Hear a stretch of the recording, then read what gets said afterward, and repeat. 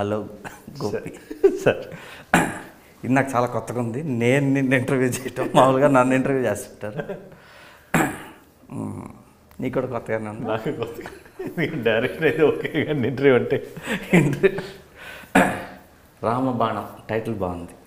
Thank you sir. ఎందుకంటే ఇప్పుడు రాముడే ట్రెండింగ్లో ఉన్నాడు ఇండియా అంతా. ఓకే. నార్త్కి ఎక్కడికి వెళ్ళినా సరే జై శ్రీరామ్ జై శ్రీరామ్ అంటుంటారు. రామబాణం టైటిల్ బాగుంది, పోస్టర్ బాగుంది, మంచి సాలిడ్ యాక్షన్ సినిమా. శ్రీవాసు నువ్వు కలిసి చేసేది ఎన్నో సినిమా ఇది? ఇది 3వ సినిమా. ఫస్ట్ లక్ష్యం చేసాం 2007లో, 2014లో లౌక్యం చేసాం, మళ్ళీ 7 years తర్వాత మళ్ళీ దానికి 7 years, మళ్ళీ దీనికి 7 years గ్యాప్. బోయపాటి బాలకృష్ణ గారు కూడా అంతే. ఓకే. ఇంత గ్యాప్లు చేస్తున్నారు, వాళ్ళు హిట్లు కొడుతున్నారు, మీరు కూడా హిట్ కొడతారు అనుకుంటున్నారు. అసలు శ్రీవాస్తోనే 3వ సినిమా చేయడానికి అతనిలో నీకు నచ్చిన ఏంటి లక్షణాలు, ఏం నచ్చింది? అంటే బేసిక్గా ఫస్ట్ సినిమా లక్ష్యం అట్లా స్టార్ట్ అయిపోయింది. మామూలుగా బుజ్జి రోజు స్టోరీ వినమంటే పంపించినప్పుడు ఫస్ట్ది అయిపోయింది. లౌక్యం ఏంటంటే మేము మామూలుగా స్టోరీ అంతా అనుకున్నాం. మామూలుగా మన శ్రీధర్ చెప్పాననే స్టోరీ మొత్తం చేశాడు, ఫుల్ ఎంటర్టైన్మెంట్ మొత్తం బాగా వచ్చింది. దానికి అప్పుడు డైరెక్టర్ ఎవరైతే బాగుంటుందంటే కామెడీ బాగా తీయాలి, ఇది మెయిన్ ఇంపార్టెంట్.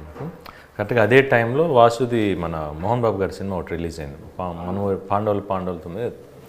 నాకు కామెడీ బాగానే ఇచ్చేసాను, బట్ వాసు నాకు ఆల్రెడీ తెలుసు, బట్ ఫుల్ స్టోరీ ఉంది. వాసుని పిలిచిన వాసు అది డీల్ చేస్తాడు బాగా కామెడీ అని చెప్పేసి అని అప్పుడు పిలిపించాం అనమాట. అట్లా తను వచ్చిందా చిన్న చిన్న ఇంప్రూవ్మెంట్స్ చేసి తన కోన వెంకట్ గారు, గోపి వాళ్ళందరూ కూర్చొని మొత్తం దాన్ని అట్లా ఆ సినిమా స్టార్ట్ అయింది. దాని తర్వాత మళ్ళీ ఈ సినిమా స్టార్ట్ అవ్వడానికి అంటే ఆల్మోస్ట్ ఒక 2 years నుంచి వాసు సినిమా చేద్దాం అంటాను. బట్ ఒకసారి ఒక ఫుల్ ప్యాక్డ్ యాక్షన్ అని చెప్పాడు. నేను వినిన తర్వాత నాకు అంతే లేదు వాసు, మన అంతకుముందు 2 సినిమాలు వచ్చి అది కొంచెం ఫ్యామిలీ ఎంటర్టైనర్స్ ఉన్నాయి 2. ఒక ఫ్యామిలీ ఎంటర్టైనర్ అది ఎందుకంటే నాకు కూడా చేసి చాలా రోజులు అయిపోయింది, ఎక్కువ యాక్షన్ ఎక్కువ వెళ్ళిపోతున్నాను, నాకు తెలియకుండా డైవర్ట్ అవుతుంది. ఒక ఫ్యామిలీ అంటే అప్పుడు మళ్ళీ వినేసి మళ్ళీ భూపతిరాజు గారితో ఒకరోజు వచ్చాడనమాట. ఆ కథ చెప్పినప్పుడు ఈ కథ బాగుంది, అది ఫ్యామిలీ ఎంటర్టైనర్ అని ఇంత రక్తపాతంతో పోస్టర్ వేశారు. ఉంటుంది సార్, ఇది కమర్షియల్ కాదు, ఎంటర్టైనర్ కదా వేయాలి. అంటే ఫ్యామిలీ ఎంటర్టైనర్ ఆ పోస్టర్ కూడా ఉంది. ఇప్పుడు శ్రీవాసు దర్శకుడిగా నచ్చాడా, వ్యక్తిగా నచ్చాడా, టెక్నీషియన్గా నచ్చాడా? 3 questions లేదు సార్. అంటే వ్యక్తిగా నచ్చాడు basically. Music Mickey mayor first టైమా? First time Mickey. అంటే ఫస్ట్ మిక్కీ అంటే మిక్కీ అన్నప్పుడు అతను అన్ని ఒక ఫ్యామిలీ, ఒక లవ్ స్టోరీస్ ఎక్కువ సాఫ్ట్గా వెళ్తాడు కదా అనుకున్నా.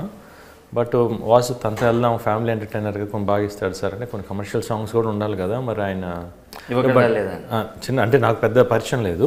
కాకపోతే అతని సినిమా మన హరీష్ శంకర్తో ఒకటి చూశాను, గద్దలకొండ గణేష్, దాంట్లో టెరిఫిక్గా ఇచ్చాడు. మనకు కమర్షియల్ కానీ బ్యాక్గ్రౌండ్ స్కోర్ చాలా బాగా చేశాడు. అట్లా చేస్తాను. తర్వాత 1 songs ఇచ్చిన తర్వాత అసలు ఇది మిక్కీ సాంగ్స్ ఎలా అనిపిస్తుంది, బాగా కమర్షియల్గా బాగా ఇచ్చాడు. ఇప్పుడు ఇన్ని సంవత్సరాల జర్నీ అయింది ఇండస్ట్రీలో, బాగా నచ్చిన సినిమా ఏది? అంటే నేను చేసిందా లేకపోతే చేసింది ఫేవరెట్ సినిమా? దీంట్లో అసలు నాకు ఫుల్ సాటిస్ఫాక్షన్ వచ్చింది. నాకు ఫస్ట్ జయం, దాని తర్వాత నాకు అనిపించింది యజ్ఞం అనిపించింది, రణం అనిపించింది, లక్ష్యం అనిపించింది. దాని తర్వాత కొంచెం లోకేజ్ ఎంటర్టైనర్, అది టాప్ మోస్ట్ దేనికి ఇస్తారు? అంటే నన్ను జయమే. మరి జయంలో విలన్, అది విలన్ అయినా కూడా అది అది అంటే ఆ టైం అప్పుడు ఎట్లనే ప్రూవ్ చేసుకోవాలి. బట్ ఆ సినిమా చేసేటప్పుడు నేను విలన్ అని నా మైండ్లో లేదు, నాకు ఆపోజిట్ నా విలన్ అనుకున్నా చేసేది. అసలు లెక్క ప్రకారం ఏంటంటే సినిమా ఇండస్ట్రీ ప్రకారం విలన్, కానీ అది 3 క్యారెక్టర్ల మధ్య జరిగింది కాదు. అవును. అట్ ది సేమ్ టైం మీరు ఆ రోజు నాకు లాస్ట్ షూట్ జరిగిన రోజు చెప్పిన మాట స్టిల్ నాకు గుర్తుంది, చాలాసార్లు చెప్పారు. గోపి నువ్వు తొందరపడద్దు, ఈ సినిమా రిలీజ్ అయిన తర్వాత రేంజ్ ఎవరిది ఎట్లా ఉండేదో తెలియదు, నాకు నువ్వు విలన్ అని అనుకోవద్దు, నీ రేంజ్ ఎక్కడ ఉండేది కూడా తెలియదు, కొంచెం ఆగు, నువ్వు తొందరపడద్దు, ఏదంటే ఒప్పుకోవద్దు అంటారు. ఆ క్యారెక్టర్ అట్లా వెళ్ళిపోయింది అది, బట్ అట్లానే జరిగింది. ఆ సినిమా రిలీజ్ అయినా ఫస్ట్ పేరు హీరోయిన్కి వచ్చింది. అవును. తర్వాత అవును రఘు క్యారెక్టర్ వచ్చింది. మనం నిజామాబాద్ అక్కడికి వెళ్తే అందరు రఘు రఘు రఘు అని అరుస్తూ ఉన్నారు.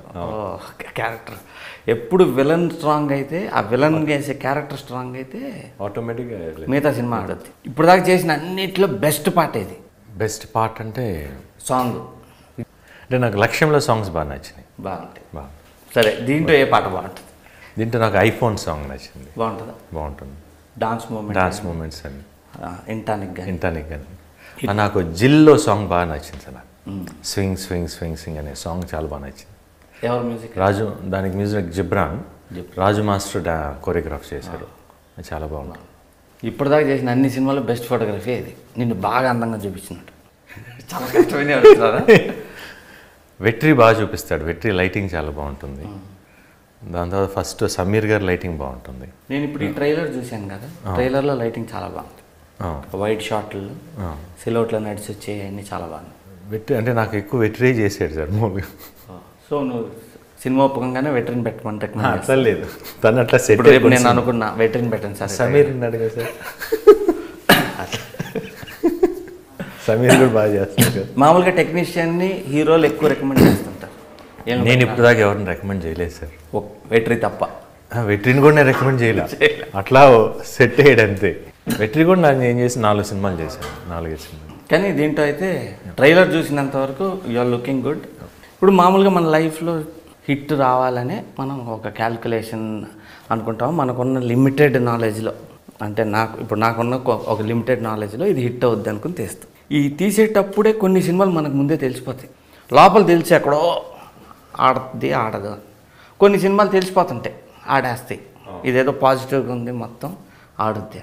ఇలా డిసప్పాయింట్మెంట్లు అవుతాయి కదా, అయినప్పుడు ఏమనిపిస్తుంది? అంటే కొన్ని నాకు నేను చేసిన సినిమాల్లో నాకు తెలిసింది ఒక స్టోరీ విన్నప్పుడు స్టోరీ బాగుండేది, డెఫినెట్గా బాగుంది, ఇది మంచి స్టోరీ. వన్స్ షూటింగ్ స్టార్ట్ అయిన తర్వాత 1 వీక్లో అర్థమైపోతుంది ఇత మేకింగ్ వైజ్ కానీ ఏంటని. ఓకే, దొరికిపోయాం మనం ఇక్కడ, ఇంక ఇది కంప్లీట్ చేయాలి. కంప్లీట్ చేసి ఇంకా అర్థమైపోయింది. ఇంకా ఇప్పుడు డైరెక్టర్కి మా అందరికీ ఎంత ఈజీ అంటే, ఇప్పుడు లైటింగ్ చేసిన వాళ్ళకి కానీ వీళ్ళందరికీ ఈజీ ఏంటంటే బయట ఉంటారు. ఇప్పుడు ఇది సరిగా రావట్లేదని తెలిసినా యాక్టింగ్ చేయాలి. అవును, మనస్ఫూర్తిగా చేయాలి. చాలా కష్టం అది. అదే అదేంటే మైండ్ ఫిక్స్. ఇంకా మనం ఇచ్చేది అవుట్పుట్ 100% ఇద్దాం, రిజల్ట్ నాకు తెలిసిపోయింది. అట్లా జరిగిన సినిమాలు ఉన్నాయి. ఇది లేదు, పోయింది ఇది. ఇంకా ఎందుకంటే కొన్ని చెప్పినా కూడా అర్థం కాదు. ఇంకా చెప్పి మనం ప్రెషర్ పెట్టుకోవటం కానీ వదిలేయటం, ఫినిష్ చేసి అట్లా. అంటే మైండ్ ముందే ఫిక్స్ అయిపోయింది కాబట్టి. అంటే మామూలుగా మన రిలీజ్ టైంకి ఒక చిన్న టెన్షన్ ఉండేది, ఆడియన్స్ నుంచి ఎట్లా రెస్పాన్స్ వచ్చిందని. అది నాకు తెలిసిన రెస్పాన్స్ ఇంకేముంది ఫీలింగ్లో ఉన్నాయి. ఒక్కోసారి బాగా ఎక్స్పెక్ట్ చేసి పోతే అది కొంచెం డిసప్పాయింట్. అట్లా నేను కొంచెం డిసప్పాయింట్ అయిన సినిమా గౌతమ్ నంద ఒకటి. నేను బాగా ఎక్స్పెక్ట్ చేశాను, అంటే బట్ స్టిల్ మేకింగ్లో ఇంకా బాగా చేయొచ్చు, బట్ స్టిల్ తను చేశాడు. బట్ ఎక్కడో చిన్న హోప్ ఉండింది నాకు, ఇది కొడతావా అని చెప్పేసాను. కానీ అది సరే మిస్ అయిపోయి, అంటే తప్పులు ఉన్నాయి దాంట్లో అర్థం అవుతుంది, బట్ నేను కొంచెం క్షమిస్తారనుకున్నా, లేదు. ఇప్పుడు వెట్రీ మీ ఫేవరెట్ కెమెరామ్యాన్ అనుకుంటే, మీ ఫేవరెట్ డైరెక్టర్ తన ఇప్పుడు మీరు చెప్పారు కదా, గౌతమ్ నంద డైరెక్టర్ సంపత్ ఆయనతోనే ఎక్కువ చేశారు. లేదు, 2 సినిమాలే చేసేద్దాం. 2ఏనా? మరి బయట ఏంటి ఆయన ఫేవరెట్ డైరెక్టర్ సంపత్ నంది, ఆయనకే చేస్తుంటాడు. లేదు, 2 సినిమాలే చేసేది అంతే. నేను బయట అలా అంటే ఫస్ట్ సినిమా చేసేటప్పుడు మాట ఇచ్చాను, ఇంకో సినిమా చేస్తాను అన్నా. బాగా నచ్చిన డైరెక్టర్స్ అయితే నేను వర్క్ చేసిన దాంట్లో, అంటే నేను మిగతా వాళ్ళని తక్కువ చేయటం కాదు, అంటే నాకు సెట్లో ఒక రెస్పెక్ట్, అంటే నేను వాళ్ళతో చేసేటప్పుడు ఒక కాన్ఫిడెన్స్ ఉంటుంది కదా. నాకు బాగా నచ్చిన వాళ్ళు మీరు ఒకరు ఫస్ట్, పూరి మీరు కాన్ఫిడెంట్గా ఉంటారు, you are very clear what you want. Puri Jagannadh గారు ఒకరు, శివ ఒకడు, నాతో శౌర్యం చేశారు, శౌర్య శంకం శివ, వీళ్ళిద్దరూ వెరీ క్లియర్. ఇప్పుడు ఈ సినిమా జరుగుతున్నాడు, మాకు వచ్చిన టాక్ ఏంటంటే మీకు డైరెక్టర్కి గొడవ అయింది. గొడవలు కాదు, నేనేమనుకున్నానంటే గోపి గొడవపడే టైప్ కాదు కదా. కాదు, మరి ఎందుకని ఇట్లా అన్నారు? ఒకవేళ డైరెక్టర్ గొడవ పడ్డాడేమో అనుకున్నాను. అసలు నిజం చెప్పాలి, అతను గొడవపడే టైప్ కాదు. గొడవ జరగలేదు అసలు. అంటే గొడవలు అంటే బేసిక్గా స్టోరీ సినిమా చేస్తున్న ప్రాసెస్లో కొన్ని లెంగ్త్లు ఎక్కువ అవుతున్నాయి. అసలు లెంగ్త్ ఎక్కువైపోతుంది, ఇది రేపు ఉండదు ఎట్లా ఎడిటింగ్ రూమ్లో లేపేస్తారు, తీయదొద్దు ఆపేద్దామని. తనేమో లేదు సార్ తీసుకుందాం రేపు మళ్ళీ తర్వాత కాదు, లేదని కావాలనుకోండి మళ్ళీ దొరకదు కదా. నేనంటే ఎందుకు డబ్బులు దండకు కదా ప్రొడ్యూసర్ వద్దు ఇక్కడతో కాదు, ఇది ఎట్టని కట్ అయ్యింది ఉండదు, ఛాన్సే లేదు, ఇది నాకు క్లియర్గా అర్థమవుతుందంటే సరే చేసుకోపో నీ కర్మ, ఇంకా నేనేం చేయను, రేపు పెట్టాను తీస్తాడు. తర్వాత తీసాం. అంటే స్టోరీ వచ్చినప్పుడు మొత్తం చూసుకున్నప్పుడు కొంచెం లెంగ్త్ ఎక్కువ అవుతుంది. లెంగ్త్ అవుతున్నప్పుడు ఆటోమేటిక్గా మరి ఏదైతే మంచి సీన్ ఉంటుందో దాని ఇంపాక్ట్ వేరే, ముందల సీన్ కొంచెం డల్ సీన్ పడినప్పుడు దాని ఇంపాక్ట్ పోతుంది దీని మీద.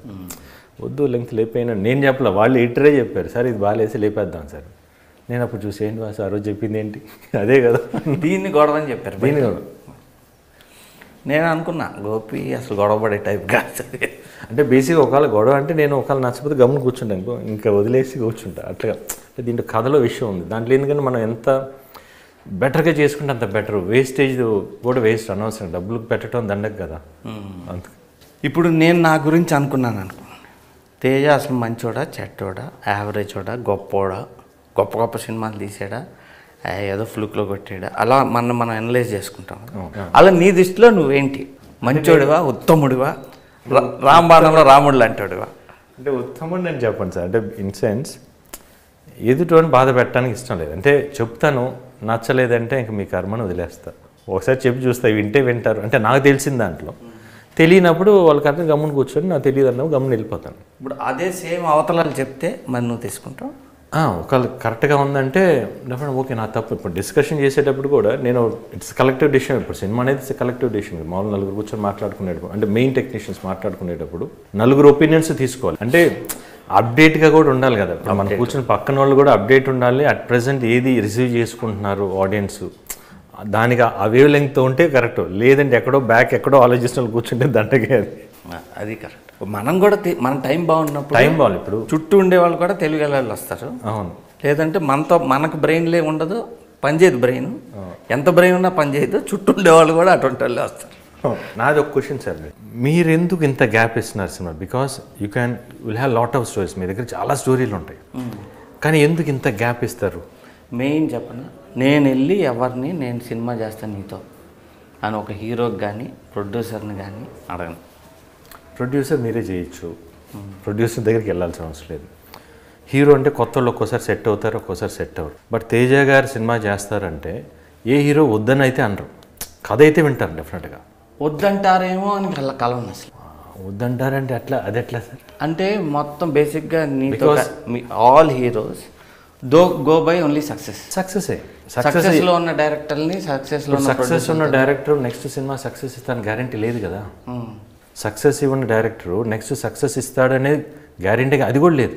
అంటే ఎండ్ ఆఫ్ ది డే అది ఎట్లా ఉంటుందంటే, ఇప్పుడు ఒక హీరో సూపర్ హిట్లో ఉన్నాడు అనుకో, బిజినెస్ క్యాలిక్యులేషన్స్ మీద వెళ్తాయంటే ఆ సక్సెస్ అయినా అవ్వకపోయినా ముందు ఇంత బిజినెస్ అయ్యిద్ది, వీళ్ళిద్దరిని పెట్టి చేస్తే ముందు మనం సేఫ్ ఉంటాం, ఆ క్యాలిక్యులేషన్ వెళ్తారు తప్పితే డెఫినెట్గా ఈ డైరెక్టర్ నెక్స్ట్ సక్సెస్ ఇచ్చేస్తాడు అని అయితే ఇది వెళ్ళరోళ్ళు. ఇప్పుడు నేను అలా చూసిన వాళ్ళల్లో ఫ్లాప్లో ఉన్న డైరెక్టర్ టాలెంటెడ్ అనుకుని సినిమా తీసిన ఆయన ఒక పెద్ద ఎంపైర్ క్రియేట్ చేశాడు. ఆయన రామానాయుడు గారు. ఆయన ఫస్ట్ ప్రేమ్ నగర్ తీసినప్పుడు కేఎస్ ప్రకాశ్రావు గారు ఎక్కడో ఉన్నాడు, ఫ్లాప్లు ఇచ్చేసి, కానీ ఈయన టాలెంటెడ్ అని చెప్పి ఆయన పట్టుకొచ్చి సినిమా తీశాడు, సూపర్ డూపర్ హిట్ ఇచ్చాడు. ఆయన ఎప్పుడు he trusted talented directors more than success director. అందుకనే ఆయన అంత పెద్ద ఎంపైర్ కట్టగలిగాడు. ఇప్పుడున్న ప్రొడ్యూసర్లు అలా ఉంటారు. ఇప్పుడు ఉండే వాళ్ళంతా ఏంటంటే మనం ఇంత పెడుతున్నాం, హీరోకి ఎంత ఇస్తున్నాం, ఎంత క్యాలిక్యులేషన్స్ సేఫ్గా ఉండాలి. ఆ క్యాలిక్యులేషన్ నడుస్తున్నప్పుడు మనం వెళ్ళి నాకు ఇంత టాలెంట్ ఉందండి నన్ను పెట్టి ప్రొడ్యూసర్ అక్కర్లేదు కదా, యూ క్యాన్ డూ ప్రొడ్యూస్, మీరే చేయొచ్చు. ఇప్పుడు హీరోలు కూడా ఏంటంటే పలానా ప్రొడ్యూసర్ ఇన్ని సినిమాలు చేస్తున్నాడు, సో అతనైతే బెటరు, వీళ్ళు సక్సెస్లో ఉన్న ప్రొడ్యూసర్లు వీళ్ళైతే బెటర్ అని చెప్పి హీరోలు కూడా అటే ప్రిఫరెన్స్ ఇస్తున్నారు. దాంతో ఏమైందంటే మన తెలుగు ఇప్పుడు నిజం చెప్పాలంటే తెలుగు ఇండస్ట్రీ ఈస్ వరల్డ్లో number 1 today. One of the main reasons Rajamouli ఇచ్చిన బ్రేక్తో వెళ్ళింది, ఆస్కార్ రావడంతో ఇంకా పైకి వెళ్ళిపోయింది. ఇప్పుడు ఇండియాలో కాదు వరల్డ్లోనే నెంబర్ 1 ఇండస్ట్రీ. దీన్ని కరెక్ట్గా ఎక్స్ప్లాయిట్ చేసుకుని వెళ్ళాలి.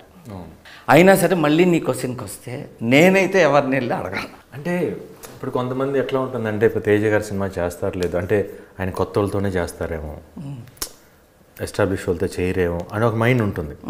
అట్లీస్ట్ మీరు ఒక ఇస్తే డెఫినెట్, ఎందుకంటే మీరు as a director, as a good director, cinema hits flops అనేది కామన్, అది ఎవరికైనా కూడా. అది ఇప్పుడు నీతోనే అయింది, నీకు ఒక కథ చెప్పా, ఓకే అన్నావు, హీరోయిన్ సెట్ అవ్వాలా, హీరోయిన్ సెట్ చేద్దాం, సడన్గా నువ్వు ఇంకో సినిమా స్టార్ట్ చేసి నేను ఫోన్ చేస్తే ఎత్తలా నువ్వు అసలు. నాకు బాగా గుర్తు సార్, మీరు ఫోన్ చేసినప్పుడు నేను జిమ్లో ఉన్నాను, మీ ఫోన్ వస్తుంది నాకు తెలుసు. ఇప్పుడు నేను ఫోన్ ఎత్తితే మీరు ఏం అడుగుతారో క్వశ్చన్ నాకు తెలుసు. హీరోయిన్ ఇంపార్టెంటా, నేను ఇంపార్టెంటా అని అడుగుతారు మీరు. మీరే ఇంపార్టెంట్ అలా అంట నేను మామూలుగా అయితే. బట్ కాకపోతే కథగా చూసుకుంటే ఆ కథ నేను మొయ్యలేను చెప్తాను. మొయ్యలేను అంటాం మాత్రం ఏ హీరో అంటాం. ఇది తెలుగు ఇండస్ట్రీలో ఏ హీరో అయినా సరే ఈ మాట అంటాం, నేను మొయ్యలేను అని. అంటే దాంట్లో నువ్వు మోడెస్టీ ఉంది. అంటే మోడెస్టీ కాదు, అంటే దాంట్లో ఆ క్యారెక్టర్ మీరు చెప్పిన కథలో హీరోయిన్ రోల్ కూడా ఇంపార్టెన్స్ ఉంది, అంత ఉంది. కరెక్టే. దాన్ని నేను ఒక్కనే తీసుకెళ్లే కథ కాదు అది. డెఫినెట్గా దానికి హీరోయిన్ కావాలని మీకు తెలుసు. మా అసిస్టెంట్లతో కూడా అన్న, గోపి చెప్పింది 100% కరెక్ట్. హీరోయిన్ స్ట్రాంగ్ అమ్మాయి ఉండాలి, ఎవరిని పడితే వాళ్ళని వేసి మనం తీయలేం. మిగతా సినిమాలంటే ఓన్లీ వచ్చింది, పాటలు పాడింది, వెళ్ళిపోయింది. అలా కుదరదు, హీరోకి తగ్గ హీరోయిన్ ఉండాలి. ఎందుకంటే వాళ్ళిద్దరి మధ్యన జరిగే గేమ్ కాబట్టి. అందుకని రమణ గారు వచ్చినప్పుడు కూడా అన్నా, నాకు ఇప్పటికీ గిల్టీ ఫీల్ ఉంది సార్, ఆయన ఫోన్ ఎత్తలా, నాకు తెలుసు, నేను సమాధానం చెప్పలేక నేను ఎత్తలా, కానీ తప్పు నేను చేస్తుంది. కానీ నాకు ఆ కథ నచ్చింది. కానీ బేసిక్గా నేను చూసింది ఏంటంటే నీలో ఉన్న ప్రాబ్లం కాదు, యాక్చువల్లీ మంచితనం. అవతలాడు హర్ట్ అవ్వకుండా చెప్తాను ట్రై చేస్తుంటావు, ఇంకా వాడు వినకపోయినా చెప్పలేకపోయినా సైలెంట్ అయిపోయి లోపల ఫీల్ అవుతావు తప్ప బయట చెప్పే టైప్ కాదు. దీనివల్ల కొంచెం కెరీర్ కూడా ఎఫెక్ట్ అయింది. ఎందుకంటే నేను జయం బ్రేక్ ఇచ్చాను, ఆ బ్రేక్ తర్వాత కెరియర్ చూస్తూ ఉంటే నువ్వు స్ట్రిక్ట్గా కూర్చుని మాట్లాడి నాకు ఇది కరెక్ట్ ఇది రాంగ్ అన్నవన్నీ ఆడిని. అవును, మనకెందుకులే సరేలే చెప్పలేకపోయినా అవతలాడు మరీ రివర్స్లో ఉన్న వదిలేసినవన్నీ పోయినాయి. అవును, పోయింది. ఇప్పుడు గోపీచంద్ అనే అతన్ని జయంలో పెట్టాలి అని అనుకున్నా, దానికి మెయిన్ రీజన్ ఏమై ఉంటుంది? నాకు అది ఎందుకంటే నా ఫస్ట్ సినిమా ఫ్లాప్ అయిన తర్వాత మీతో మాట్లాడాను, నేను చెప్తాను గోపి, టైం వచ్చినప్పుడు అనిపించినప్పుడు నేను చెప్తాను అన్నారు. కృష్ణవంశీ గారిని కలిశాను, ఆయన ఓకే నేను చెప్తాను అన్నారు. దాని తర్వాత ఒక ఆల్మోస్ట్ 6 months అయిపోయింది, హోప్ లేదు. అప్పుడు చాలా ఇప్పుడు విశ్వకరణ్ వాళ్ళని కూడా ఇప్పుడు టచ్ చేశాను, మీరు ఎవరు చోకోళ్ళు చెప్పారు కదా, టచ్ చేశాను. ఎవరు అక్కడి నుంచి రావట్లే, ఇంకా అనుకున్నా అనవసరంగా తప్పు అయిపోయిందిలో వచ్చేసి, మేబీ రాంగ్ స్టెప్ వేసానేమో ఫస్ట్ సినిమాకి అని చెప్పేసి ఇంక మళ్ళీ ఏదో బిజినెస్ చేసుకుందాంలే అనుకున్న టైంలో వన్ డే ఈవినింగ్ మీరు కాల్ చేస్తారు, మరి అరౌండ్ 5:30 అట్లా కాల్ చేశారు మీరు. చేసినప్పుడు వస్తావా ఒకసారి ఆఫీస్కి వస్తావా అని చెప్పేసి అన్నారు. ఆఫీస్కి వచ్చాను, మీరు చెప్పారు జస్ట్ ఒక సీన్ చెప్పారు, కరెక్ట్గా అమ్మాయిని గుడి దగ్గర పట్టుకొని అట్లా అనే సీన్ చెప్పారు. బాగుంది సార్ చేస్తాను అన్నాను. అంటే నెక్స్ట్ ఏ సీన్ ఉండిద్ది తెలియదు, ఎట్లా ఉండేదేమో తెలియదు. బట్ ఏంటంటే నాకు మీరు బాగా తీస్తారు డెఫినెట్గా, మీ సినిమాలు చూశాను డెఫినెట్ సార్, ముందు ఒక మంచి డైరెక్టర్ చేతిలో పడితే తర్వాత అనుకొని ఓకే నేసుకున్నా. ఇంటికి వచ్చిన తర్వాత ఇంట్లో వచ్చి ఇట్లా విలన్ ఏంట్రా, ఏదో ఒకటి ముందు చేద్దాం తర్వాత అని అనుకున్నాను. బట్ నాకు లోపల ఉంది ఏంటంటే, తేజ గారు పిలిచిన దానికి, అంటే ఆల్రెడీ అంతకుముందు మీరు 1 day 2 days షూటింగ్ చేశారు, ఎవరు ఒక బాంబే అతన్ని పెట్టి. నా పేరు సజెస్ట్ చేసింది ఎవరు సడన్గా, నేను అప్పుడు చెప్పింది ఇప్పుడు గుర్తు ఏమైనా అనుకున్నారా? మేబీ నాకు తెలియని విషయం ఏంటంటే, అది మీకుగా వచ్చిందా లేకపోతే మీ డిస్కషన్లో ఎవరన్నా చెప్పారా? ఎట్లా నా పేరు వచ్చింది అక్కడ? మీ పేరు రావటానికి కారణం మీ డాడీ టీ కృష్ణ గారి దగ్గర నేను పనిచేశాను. ఆయన నాతో మాట్లాడిన స్టైల్ కానీ పద్ధతి కానీ అందరితో పలకరించేది కానీ ఆ గుడ్ విల్ ఉండిపోయింది. ఆయన చాలా మంచోడు. సో మామూలుగా అంటుంటారు, చిన్నప్పటి నుంచి చాలాసార్లు వినేవాడిని, తల్లిదండ్రులు పుణ్యం చేసుకుంటే పిల్లలు బాగుంటారు అని. సో మీ నాన్నగారు చేసిన మంచి పని వల్ల జయంలో నీకు అది వచ్చింది. నేను ఓన్లీ ఒక పాత్ వేని తప్ప, నేను ఒక రోడ్ని తప్ప, ఆ గోల్ తీసుకెళ్ళడానికి ఆయనే కారణం. దానికి ఏంటంటే ఆయనకున్న గుడ్ విల్. అలా నెక్స్ట్ క్వశ్చన్ వేస్తున్నా, అలా గుడ్ విల్ మీ పిల్లలకి వాల్యూ రావటం కోసం నువ్వేం చేసావు? నాకు తెలిసి నేను ఎవరికి చేయలేదు సార్, అందరికీ హెల్ప్ చేశాను తప్పితే. నేను కృష్ణరాజు గారి సినిమాలో పనిచేశాను, బయట కూడా వింటుంటా. Prabhas is 1000 times good human being, good person. So ప్రభాస్కి చాలా గుడ్ విల్ ఉంది, మెయిన్గా ఇండస్ట్రీలో కానీ బయట కానీ అతను అందరూ ఇష్టపడతారు. టీ కృష్ణ గారి మీ నాన్నగారిని కూడా అలా ప్రతి లైట్ బాయ్ దగ్గర నుంచి పై దాకా అందరూ ఇష్టపడేవారు. టీ కృష్ణ గారిని ఎవరిని ఏమన్నా అంటే కోపం వచ్చేసేది మాకు, తెలుసో తెలియకు. ఆ గుడ్ విల్ నీకు పనిచేసింది. తెలుగులో సూపర్ పేరున్న హీరో ఎవరు? మంచోడు అనేది సూపర్ స్టార్ కృష్ణ గారు. డైరెక్టర్లో మంచి పేరు ఉంది టీ కృష్ణ గారు. ఓకే, దాసరి గారు ఉండేవాళ్ళు. ఆయన ఏంటంటే ఎవరికి ఏ సమస్య వచ్చినా నిలబడి సాల్వ్ చేసేవాళ్ళు. అది వేరే సింహం టైప్ అయినా అది వేరే. ఇది అలా నువ్వు అది తెచ్చుకోవాలని నా కోరిక. జగపతి బాబుతో కలిసి చేశాను. జగపతి బాబు ఇంకో వ్యక్తి మంచోడు. నేను ఆయనతో 2 సినిమాలు చేశాను. ఒకటి కెమెరామెన్గా చేశాను, తీర్పు అని. రెండోది డైరెక్టర్గా చేసింది ఫ్యామిలీ సర్కస్. ఆయన దగ్గర మంచోడు బేసిక్గా. లక్ష్యం చేశారు, మళ్ళీ చేశారు. దీంట్లోనూ బ్రదరే అన్నట్టు అనిపిస్తుంది మీ ట్రైలర్ చూస్తుంటే. బ్రదరే మరి ఆ సినిమానే చూస్తాగా మళ్ళీ బ్రదర్గా చేసి అదే కదా వేరే కదా? ఇది వేరే కదా. ఆ కథ అక్కడితో అయిపోయింది కదా. ఆ కథలో బ్రదర్ చనిపోతాడు. దీంట్లో కూడా చంపేస్తాడు. దీంట్లో లేదు. ఇది బేసిక్లీ ఇద్దరు బ్రదర్స్ కదా, ఇద్దరు ఎమోషన్స్ బేసిక్లీ. అంటే ఇద్దరు ఇంటెన్షన్స్ ఒకటే, బట్ వాళ్ళ ఎంచుకున్న మార్గాలు డిఫరెంట్ అనమాట. దాంతో క్లాష్ అవుతుంది వాళ్ళిద్దరి మధ్య కాన్ఫ్లిక్ట్. దాంట్లో ఆ ఎమోషన్స్ బాగా పండినాయి సినిమాలో. సీన్ చేసేటప్పుడు కూడా, ఆన్ సెట్స్ చేసేటప్పుడు కూడా అది తెలియని ఒక బ్రదర్లీ ఫీల్ ఇద్దరికి బాగా. అంటే ఆ బాండింగ్ చాలా బాగుండేది. ఎందుకంటే బయట కూడా ఇప్పుడు కలిసి అన్నయ్య అని పిలుస్తూ ఉంటాను మామూలుగా. ఆన్ సెట్స్కి వెళ్ళినప్పుడు నాకేం కొత్తగా అనిపించలేదు. As if we are doing as a real brothers లాగానే ఫీలింగ్ ఉండేది. దానికి తోడు ఖుష్బూ గారు వదిన క్యారెక్టర్ చేశారు. ఆవిడ కూడా అంటే ఒక సీన్లో అయితే వీళ్ళెవరు ఏం చెప్పలేదు నాకు, మామూలుగా ఆ సీన్ చెప్పారు. ఆ సీన్ చేసి వెళ్ళేటప్పుడు ఆవిడ ఇమీడియట్గా ఆవిడ డైలాగ్ చెప్పని ఆటోమేటిక్ రియాక్షన్ వచ్చేసింది. ఈవెన్ డైరెక్టర్ అందరూ ఏంటి నెట్టారా కానీ బాగుందని అని వదిలేశారు. అది న్యాచురల్ రియాక్షన్ అది. అంటే బికాస్ యూ ఫెల్ట్ ఇన్సైడ్ ఇదే రియాలిటీ జరిగిద్ది కదా అని. అంటే అంత బాగా బ్లెండ్ అయింది ఆ ముగ్గురు మధ్య. ఎందుకంటే మెయిన్ 3 పిల్లర్స్ లాగా సినిమాకి ఆ 3 పిల్లర్స్ బాగా వర్కౌట్ అయింది సినిమాలో. ఎమోషన్ బాగా వర్కౌట్ అయింది. రామబాణం ఇది బాలకృష్ణ గారు అనౌన్స్ చేశాడు ఫస్ట్. ఆయనతో ఎందుకు అనౌన్స్ చేయించారు? అంటే ఆయనతో కాదు సార్, బాగా ఆ షో వెళ్తున్నాం అని తెలుసు. అప్పుడు టైటిల్ ఇంకా ఏం అనుకోలేదు అసలు. బేసిక్లీ వాసు ఆల్రెడీ బాలకృష్ణ గారితో ఒక సినిమా చేస్తున్నారు కాబట్టి బాలకృష్ణ గారికి ఒక జస్ట్ కథ లైన్గా చెప్పి ఎట్లా ఉంటుంది అట్లా బ్రదర్స్ ఇట్లా ఇంకా టైటిల్ టైటిల్ ఇంకా అనుకోలేదు అనుకున్నప్పుడు అప్పుడు నేను ఒక టైటిల్ అనుకుంటా అని చెప్పేసి అని ఆయన ఈ టైటిల్ అన్నారనమాట. ఆయన పెట్టిన బాగుంది టైటిల్ అంటే నేను నాకు అనౌన్స్ చేస్తాను అని చెప్పేసి అనౌన్స్ చేశారు ఆయన. అంటే ఆయన నోట్లోంచి వచ్చిన కరెక్ట్గా ఆయన కూడా సెంటిమెంట్గా కరెక్ట్గా బాగా పెట్టారు అనమాట. రాంబాణం బాగుంది, మంచి టైటిల్ అది. ఎండింగ్ సున్నాతో. అవును, అది నీకు ఆయన కూడా అన్నారు నాకు కొన్ని సెంటిమెంట్స్ ఉన్నాయి, సింహ నరసింహం అన్ని సున్నాలు వస్తుంటాయి మధ్యలో, కానీ నీకు కూడా సున్నాలు వస్తుంది దాంట్లో, అందుకని రాంబాణం బాగుంటుంది, అది కథ కూడా బాగుంటుంది అని చెప్పి. యాక్చువల్గా సున్నా అంటారు, అంకెల్లో అయితే సున్నా, అక్షరాల్లో అయితే దాది పూర్ణం. ఓకే, అంటే కంప్లీషన్ అనమాట. ఓకే, అంటే ఎలా అయిపోయిందంటే నాకు తెలియకుండా ఇది నేను అనుకుంది కాదు, జయం చేశాను దాంట్లో లాస్ట్లో అది ఉంటుంది, నిజము, వర్షం, యజ్ఞం, రణం, అది నేను అనుకుని పెట్టి అవి అట్లా సెట్ అయినాయి, లక్ష్యం, శౌర్యం అన్నీ అట్లా వచ్చేసినాయి. అందులో నాదొక క్వశ్చన్ సార్, మీతో వర్క్ చేశాను, మీరు ఎలా ఉంటారు సెట్లో అన్నీ తెలుసు నాకు. అహింస అనే సినిమా చేశారు మీరు, అది ఎప్పుడు సార్ రిలీజ్? తెలియదు. మీరే కదా డైరెక్టర్? నేనే డైరెక్టర్ని, ప్రొడ్యూసర్లు దాంట్లోకి నేను దూరను. సినిమా తీసి మీరు సురేష్ బాబు గారు ఇద్దరు ప్రొడ్యూసర్లే కదా దానికి జమినీ కిరణ్ గారు, okay, Suresh Babu producer. Okay okay, ఇద్దరు ఐరావతాలకి మనం వెళ్ళి నేర్పకూడదు, ఎప్పుడు రిలీజ్ చేయాలి. సురేష్ బాబుకి మనం నేర్పటం ఏంటి? ఓకే, దాంట్లో నా ఇంకో క్వశ్చన్ ఏంటంటే మామూలుగా మీకు మామూలుగా బయట నేను అందరూ అడిగే మీరు కొడతారని నన్నే చాలా మంది అడుగుతారు, కొడతారంట కదా అది. నాకు ఎప్పుడు అనిపించలేదు, అది నేను చేశాను 2 సినిమాలు చేసి నాకు ఎప్పుడు ఆ ఇన్సిడెంట్స్ రాలేదు. నేను నోట్ చేసింది ఏంటంటే ఫస్ట్ ఆయన క్లియర్గా ఎక్స్ప్లెయిన్ చేస్తారు, ఎక్స్ప్లెనేషన్ చేసేటప్పుడు క్లియర్గా మనం విని దాన్ని కరెక్ట్గా ఎగ్జిక్యూట్ చేస్తే ఏ గోళ ఉండదు.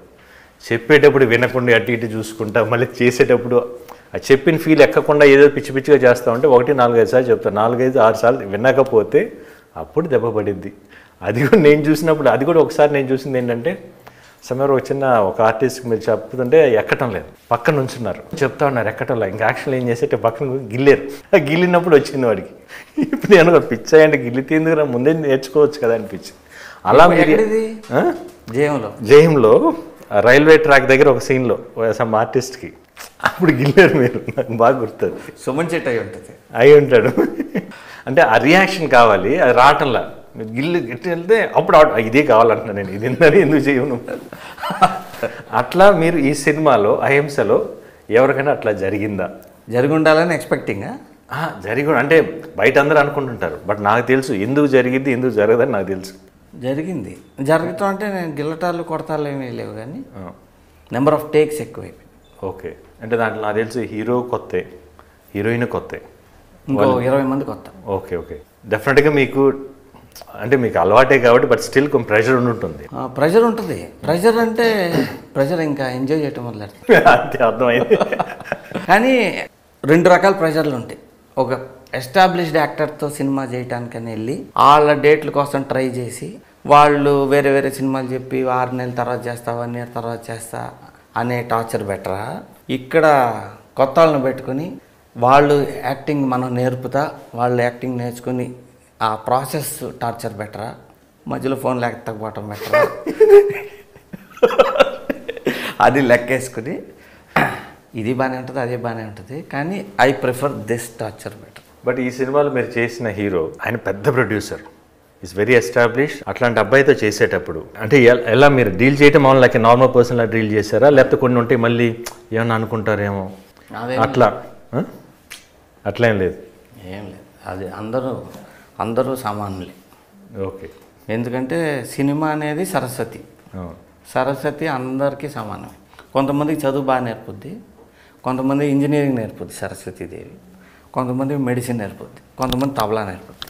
ఓకే, అందరూ కావాలి మనకి. కాబట్టి అన్నీ అతను వాళ్ళ తాత ఎవరైనా అవనివ్వండి, ఫాదర్ ఎవరైనా అవనివ్వండి చెప్పాను. ఓకే, మీ తాత గొప్పోడు ఓకే, మీ నాన్న గొప్పోడు ఓకే, మీ చిన్నాన్న గొప్పోడు ఓకే, నువ్వేం బీకేవు అది చెప్పు అటా బ్లాంక్ అయ్యాడు. కాబట్టి ఇప్పుడు నీకు ఛాన్స్ వచ్చింది, నువ్వు ప్రూవ్ చేసుకుంటానికి దీన్ని కరెక్ట్గా వాడుకుని చెయ్యి. మాట్లాడితే నేను వాళ్ళ మనవడిని అని ఆలోచించావు అనుకో, చేయలేవు. నువ్వు క్యారెక్టర్లో నీ పేరు ఇది, ఆ పేరులాగా బిహేవ్ చేయి. చేసేంత వరకు వదలను. ఏది బెటరు, చేసేయటం బెటర్ కదా, ఫస్ట్ చేసేయాలి. 2-3 సార్లు పక్కకి వెళ్ళి లేట్ చేసాడు. ఓకే, టార్చర్ అయితే పెట్టా. నాకెవరు కనిపిస్తారంటే చీకటిగా థియేటర్లో లైట్లన్నీ ఆపేసి సీట్లో కూర్చొని అలా చూసి చప్పట్లు కొడతారే, వాళ్ళనే ఆలోచిస్తాను. నేనేమనుకున్నా, హీరో ఏమనుకున్నాడు, ప్రొడ్యూసర్ ఏమనుకున్నాడు. ఎందుకంటే మనం ఫైనల్గా తీసే జడ్జెస్ ఎవరంటే ఆడియన్స్, వాళ్ళ కోసం తీయాలి. ఇప్పుడు అందరు హీరోలు, అందరు డైరెక్టర్లు ఎవరిని ముట్టుకున్నా సరే multi language, pan India, pan global ఆ టైప్లో చెప్తున్నారు. మీదేంటి? తెలుగు సినిమా, తెలుగే. పాన్ ఇండియా కాదు, పెయిన్ ఇండియా కూడా లేదు. ఏం లేదు. పాన్ ఇండియా కానీ దానికని వెళ్ళటం కంటే మనం తెలుగు సినిమా చేస్తే ఆటోమేటిక్ అది అట్లా వెళ్ళాలి తప్పితే దానికంటూ టార్గెట్ చేస్తే ఒక్కోసారి మిస్ అయిపోతాం అని నా ఫీలింగ్ బేసిక్. ఎందుకంటే మనం వాళ్ళందరినీ పెట్టుకుని దృష్టిలో చేస్తే ముందర ఇక్కడ మనం రీచ్ అవ్వాలి కదా. ప్లస్ అట్ ది సేమ్ అంతంత బడ్జెట్లో ఇప్పుడు వెళ్ళాలన్నా పెద్ద ఇంకా హెవీ బడ్జెట్స్ వెళ్ళాలి. అవన్నీ ఎంత మటుకి అన్నీ వర్కౌట్ అవుతాయని గ్యారంటీ లేదు కదా. కరెక్ట్. అసలు ఇప్పుడు నేను రాంబాణ అనే సినిమాకి వెళ్ళాలి, దీంట్లో గోపీచంద్ అనే ఆయన హీరో. ఈ సినిమా నేను ఎందుకు చూడాలి అనేది నాకు 3 కారణాలు చెప్పండి. సినిమా అనేది ఎంటర్టైన్ చేయడం కోసం. ఎండ్ ఆఫ్ ది డే మీరు వెళ్ళి థియేటర్లో కూర్చున్నప్పుడు ఆ 2 గంటల 2.5 గంటల సేపు మీరు ఎంజాయ్ చేశారా లేదా, అంటే మన బయట ప్రపంచంలో మర్చిపోయి చూస్తున్నంతసేపు బోరు కొట్టకుండా ఎంజాయ్ చేసామా లేదా, ఒక ఫీల్ కనెక్ట్ అయ్యామా లేదనేది ఇంపార్టెంట్. అది డెఫినెట్గా ఈ ఫీల్ దాంట్లో ఉంది. మంచి పాటలు ఉన్నాయి ఎంటర్టైన్ చేయడానికి. ఇప్పుడు నా సినిమా అనేటప్పుడు కొంచెం యాక్షన్ ఎక్స్పెక్ట్ చేస్తారు కొంతమంది, ఒక సెక్టర్ ఆఫ్ ఆడియన్స్. నేను ఎక్స్పెక్ట్ చేస్తాను ఆ యాక్షన్ ప్యాక్డ్ మంచి యాక్షన్ సీక్వెన్సెస్ ఉన్నాయి. ఇప్పుడు నేను గోపీచంద్ సినిమాకి వెళ్తే సాలిడ్ యాక్షన్ ఉండాలి, యాక్షన్ చప్పట్లు కొట్టేటట్టు ఉండాలి. ఉన్నాయా? యాక్షన్ ఉంది, ఆల్మోస్ట్ 6 ఫైట్స్ ఉన్నాయి. అబ్బా, 6 ఫైట్లు ఉన్నాయి, మంచి ఫైట్లు ఉన్నాయి.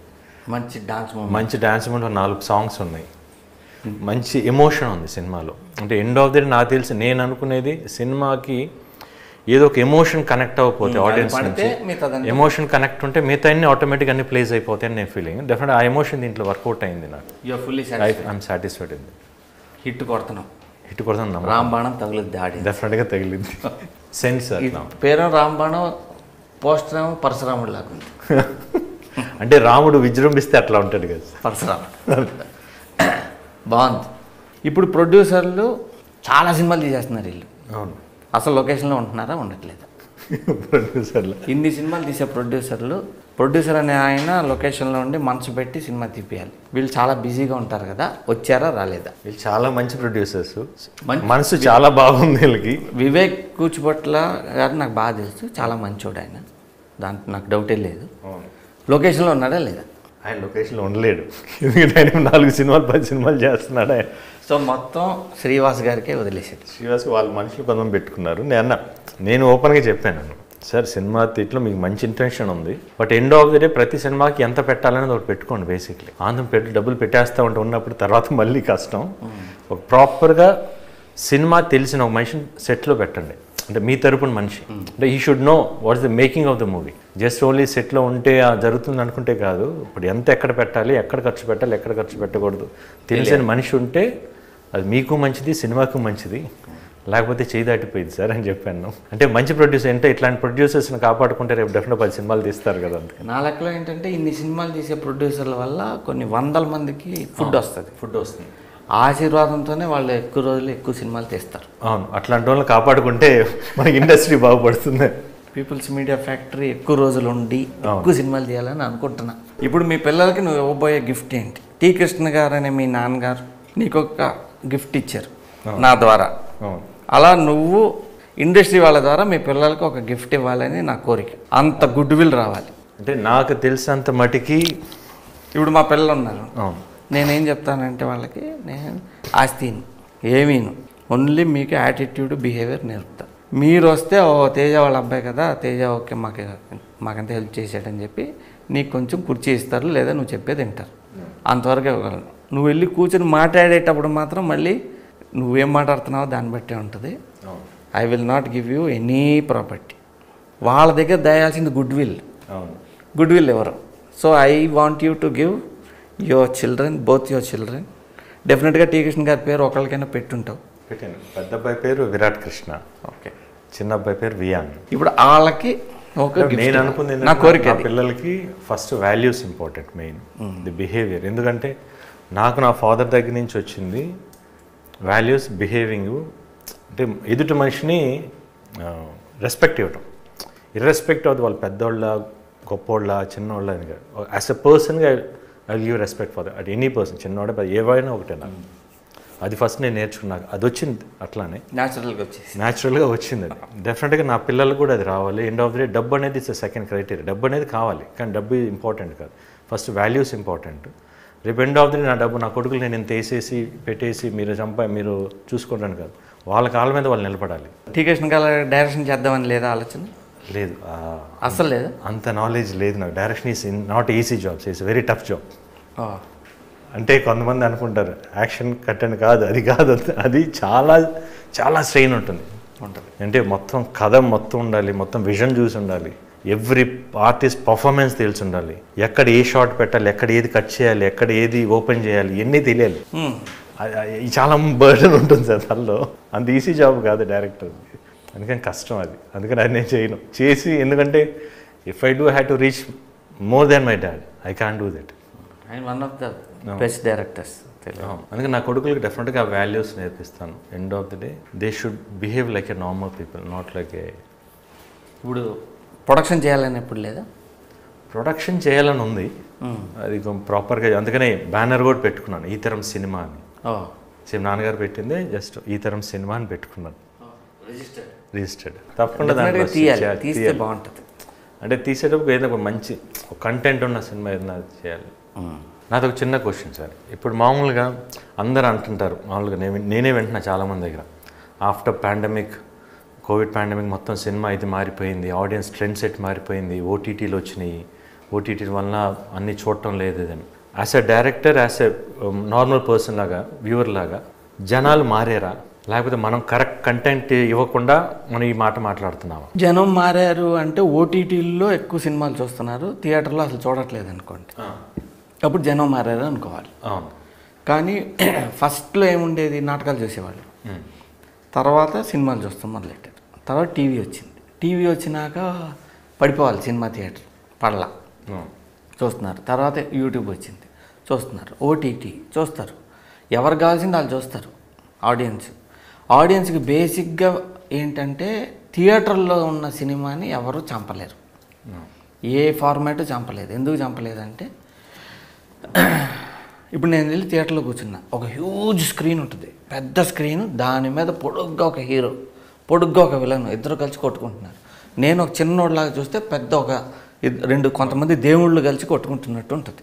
దేవుడు అంటే మనకు తెలియకుండా మనకంటే చాలా పెద్దోళ్ళు. సో ఆ గాడ్ ఫీలింగ్, ఆ అడ్వెంచర్ ఫీలింగ్. ఇప్పుడు మీరు సాహసం అని సినిమా చేశారు. సాహసం ఎక్కడ జరిగింది అంటే ఒక డెజర్ట్ ఏరియా, పాకిస్తాన్, అక్కడంతా జరిగింది. నేను వెళ్ళలేను, తాడేపల్లిగూడెం నుంచి నేను వెళ్ళలేను. అది వెళ్ళి చూస్తూ ఉంటే నేను అవుట్ వెళ్ళినట్టు ఉంటుంది. మొబైల్ చేతిలోకి వచ్చింది అనుకోండి, చేతిలో చూస్తుంటే ఇది చిన్నదిలాగా ఉంటుంది, ఫుల్ ఎంజాయ్మెంట్ ఉండదు. ఆ పెద్ద స్క్రీన్ ఎంజాయ్మెంటే బాగుంటుంది. నా ఫుల్ ఫ్యామిలీని తీసుకుని నేను అవతార్కి వెళ్తే అవతార్ ఉన్న వరల్డ్లోకి నేను వెళ్ళి కూర్చున్నా. సౌండ్ అన్ని వైపుల నుంచి వస్తుంది, ఆ ఎక్స్పీరియన్స్ వేరు. అదే అందుకనే సింగిల్ స్క్రీన్స్లో పెద్ద పెద్ద స్క్రీన్స్ ఉంటాయి. ఆ పెద్ద పెద్ద స్క్రీన్స్లో చూసిన సినిమా భలే ఉంటుంది. ఇప్పటికీ ఎవ్రీ వీకెండ్ వెళ్తా. థియేటర్లోదే సినిమా అదే బాగుంటుంది. ఈ చేతుల్లో చూసినా, ట్యాబ్స్లో చూసినా, టీవీలో చూసినా చిన్న సినిమాని. ఎందుకంటే సినిమా అంత సినిమాని అసలు ఎవరు చంపలేరు, ఏ ఫార్మాట్ చంపలేదు. ఎందుకంటే మనం ఒక ఇరుకు రూమ్లో ఉంటాం ఇళ్లల్లో. ఆ చిన్న గదులు, 2 రూమ్లు అపార్ట్మెంట్లో ఉండి నేను బయటికి వెళ్ళి పీల్చుకోవాలంటే వెళ్ళి కూర్చుంటా, మంచి ఏసీ, అట్మాస్ఫియర్ అన్నీ ఉంటాయి. ఒకటే ఏంటంటే ఈ మధ్యన నాకున్న కంప్లైంట్, ఎవ్రీ వీకెండ్ వెళ్తా సినిమాకి. మా ఇంట్లో హోమ్ థియేటర్ లేదు, నేను పెట్టుకోలే కావాలని. నేను పబ్లిక్లో సినిమా తీసినప్పుడు నేను పబ్లిక్లో కూర్చొని చూడాలి, అప్పుడే నాకు జడ్జిమెంట్ వస్తుంది.